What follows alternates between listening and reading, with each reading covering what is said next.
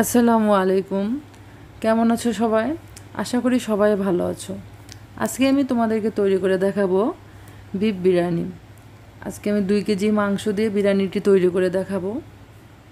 2 KG মাংসের জন্য চাউল লাগবে 1 কেজি অথবা 1.5 কেজিও ব্যবহার করা যেতে পারে, কিন্তু আজকে আমি 1 কেজি চাউল ব্যবহার করব। সাথে দিব সিমি মটর, আলু। এটা সবাই ইউজ করে না, কিন্তু এটা আমার ঘরে বাচ্চারা খেতে খুব পছন্দ করে, এই জন্য আমি দিই। এখানে আমি মাংসগুলোকে আগে থেকে ধুয়ে রেখেছিলাম, ধুয়ে পানি ঝরিয়ে রেখেছি। 2 কেজি মাংস নিয়েছি। এখানে মাংসটা এরকম সাইজ করে, মিডিয়াম সাইজ করে কাটবেন, ছোটো না বড় না। আমি এখানে মশলাগুলো দিয়ে দিব। মরিচ 1 টেবিল চামচ, বিরিয়ানি মশলা 2 টেবিল চামচ, ধনে গুঁড়ো 2 টেবিল চামচ, জিরে গুঁড়ো 1 টেবিল চামচ, লবণ স্বাদ মতো। তারপরে এটার মধ্যে আমি আদা রসুন একসাথে পেস্ট করে রেখেছি, ওটা দিয়ে দিলাম 4 টেবিল চামচ। টক দই দিয়ে দিব আমি 1 কাপের মতো। এখানে টক দইটা পানি ঝরানোর কোনো দরকার নেই, পানি সহ দেওয়া যেতে পারে। দিয়ে হাত দিয়ে এটাকে ভালো করে মাখিয়ে এটা আমি 2 ঘন্টার জন্য রেখে দেব। বিরিয়ানি মশলা কি দিয়ে তৈরি করলাম? বিরিয়ানি মশলাটা আমি যা যা দিয়েছি: জতিক, জায়ফল, পোস্তদানা, সাদা গোলমরিচ, এলাচ দিয়েছি, দারচিনি দিয়েছি। এগুলো একসাথে আমি ব্লেন্ড করে নিয়েছি। শাহি জিরা দিয়েছিলাম 1 টেবিল চামচ, সাথে ব্লেন্ড করে নিয়ে ওখান থেকে আমি বিরিয়ানি মশলা 2 টেবিল চামচ ইউজ করলাম। রেখে দিলাম 2 ঘন্টার জন্য। তারপরে আমি ফিরে আসবো 2 ঘন্টা পর।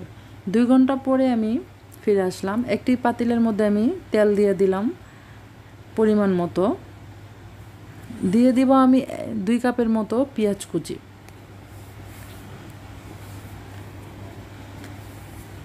সাথে দিয়ে দেবো আস্ত এলাচ, দারচিনি, তেজপাতা, গোলমরিচ, লবঙ্গ।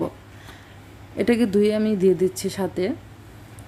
এখন ভালো করে নেড়ে চেড়ে ভেজে নিতে হবে। পেস্টটা যখন একদম ব্রাউন কালার হয়ে আসবে, তখন আমি এর মধ্যে দিয়ে দিব আগে থেকে মাখিয়ে রাখা মাংসগুলো। দেখুন, মাংসটিকে দিয়ে নেড়ে চেড়ে ভালো করে মিশিয়ে দিতে হবে পেঁয়াজের সাথে।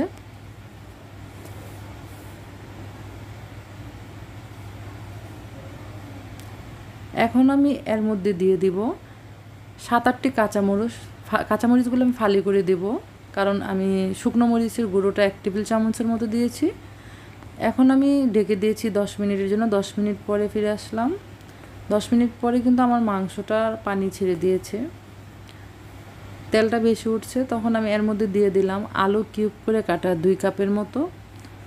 দিয়ে দিব 2 কাপের মতো সিমি মটর বা মটরশুঁটি। মটরশুঁটিটা আমি সিদ্ধ করে ধুয়ে পানি ঝরিয়ে রেখেছি। এটাকে দিয়ে কিছুক্ষণ ঢেকে রাখতে হবে। ফিরে আসলাম আবারও কিছুক্ষণ পর কিন্তু আমার তেলগুলো একদম, মাংস থেকে তেলগুলো একদম আলাদা হয়ে বেশি উঠেছে, পানিটা শুকিয়ে গেছে, সিদ্ধ হয়ে গেছে মাংসগুলা। এখন আমি দিয়ে দিলাম এর মধ্যে কাঠবাদাম বেটে রাখা 2 টেবিল চামচ। দিয়ে আবারও এটাকে নেড়ে চেড়ে একটু ঢেকে দেবো 5 মিনিটের জন্য। 5 মিনিট পরে ফিরে আসলাম।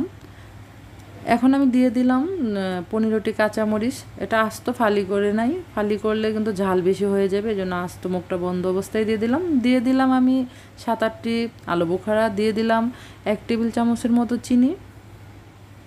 সবগুলোকে নেড়ে চেড়ে ভালো করে মিশিয়ে নিতে হবে। দিয়ে দিলাম আগে থেকে ধুয়ে রাখা পোলাওর চাউলগুলো আমি ধুয়ে পানি ঝরিয়ে রেখেছিলাম। এখন ভালো করে নেড়ে চেড়ে মিশিয়ে নিলাম। নিয়ে আমি এখানে 1 কেজি চাউলের জন্য 1.5 কেজি পানি নিয়েছি। পানিটা আমি লবণ দিয়ে আলাদা গরম করে রেখেছিলাম, ফুটিয়ে রেখেছি। আপনারা যে কাপ দিয়ে চাউলটা মাপবেন, ওই কাপ দিয়ে 1 কাপের জন্য 1.5 কাপ পানি, এরকম করে মেপে মেপে দেবেন। আমি 4 কাপ চাউলের জন্য 6 কাপ পানি দিয়েছি। দেখুন, এখন আমার পোলাওর পানিটা কিন্তু শুকিয়ে গেছে, সমান সমান হয়ে গেছে। এটা আমি দমে দিয়ে দিব। অন্য একটি চুলায় তাওয়া বসিয়ে তাওয়ার মধ্যে আমি 10 মিনিটের জন্য এটাকে ঢেকে রেখে দেব। ফিরে আসলাম 10 মিনিট পর। 10 মিনিট পরে কিন্তু আমার চাউলটা 80% মতো সিদ্ধ হয়ে গেছে, দেখুন। এখন আমি এটাকে উল্টিয়ে পাল্টিয়ে আবার ঘি দিয়ে এখন ঢেকে দেব এটাকে আমি আবারও 10 মিনিটের জন্য। এক্ষেত্রে আমি এখানে দিব 1 কাপের মতো ঘি। ওখানে আমি তেলের পরিমাণটা কিন্তু একটু কমিয়ে দিয়েছিলাম। এখানে 1 কাপ ঘি ইউজ করবো, এই জন্য ঘিটা দিয়ে আমি ভালো করে মুখটা বন্ধ করে দিতে হবে, ঢাকনা দিয়ে ঢেকে দিতে হবে, ভাপটা যেন না বের হয়। আমার বিরিয়ানিটা কিন্তু হয়ে গেছে।